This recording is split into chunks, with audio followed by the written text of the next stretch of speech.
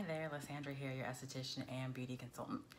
I'm doing a little video today just because I grabbed these 5-pack of masks from Lapcos and kind of thought if I weren't an esthetician or big on skincare in general, would I really know what these ingredients on the front of these masks mean?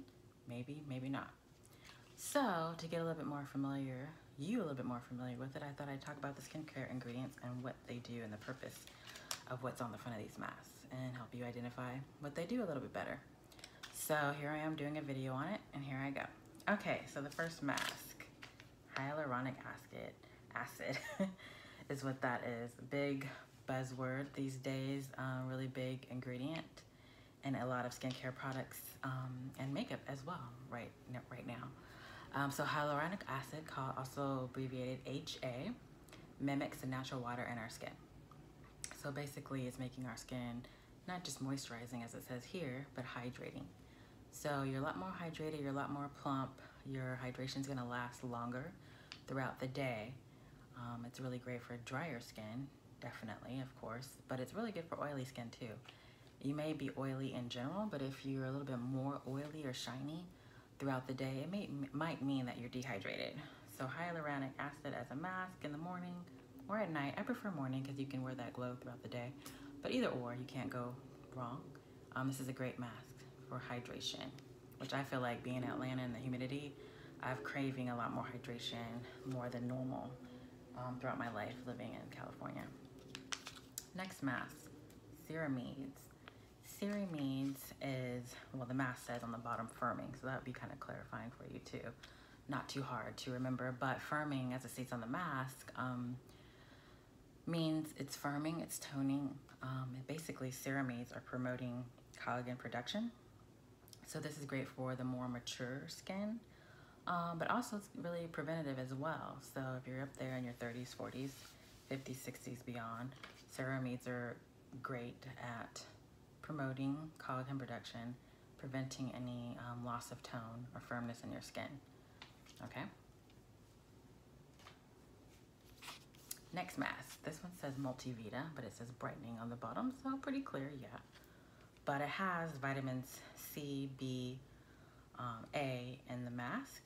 So the B vitamins are typically more nourishing. Vitamin C is lightening, brightening, and tightening your skin. Vitamin A, like in retinol. Retinol is a vitamin A derivative, so it's exfoliating. So of course all those things are exfoliating as a way of brightening up your skin, taking off all the dead, dry skin off your top layer.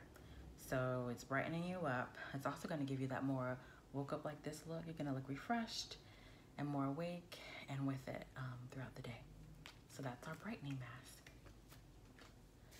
Next one, Propolis. Propolis says nutrition right there underneath it. And Propolis is like a win-win for me. Like, Propolis it comes from bees. It's an ingredient, comes from bees.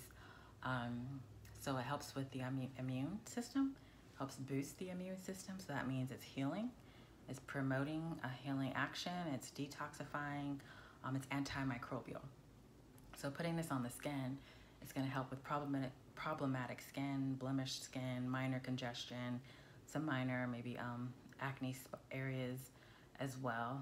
Maybe not so much like a cystic, deeper acne, but just on the surface, pustules and papules is going to help kind of slough that off and help clear it up and heal it up. It's also an antioxidant. So an antioxidant like vitamin C, antioxidants are help with environmental exposure. They help protect your skin against the sun as well.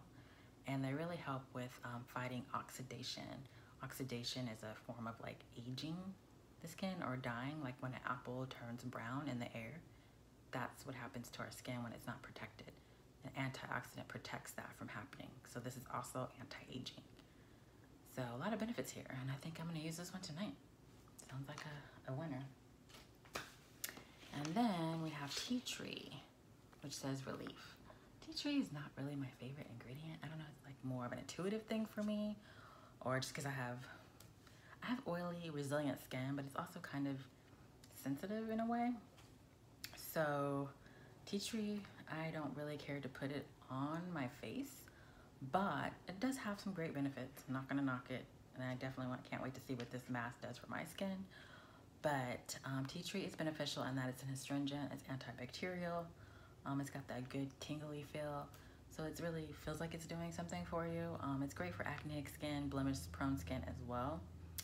It's gonna feel tingly, kind of like peppermint tea. It's soothing, it's refreshing, and it's calming. So if you're having some issues going on with your skin that's problematic and it's not too severe, then try your tea tree oil. Or sorry, not oil, the mask. And oil too. Same thing. So there you have it. These are my masks that I just picked up from Anthropology. They're Lab Coast, but you can also get them on Amazon, online, at other places too.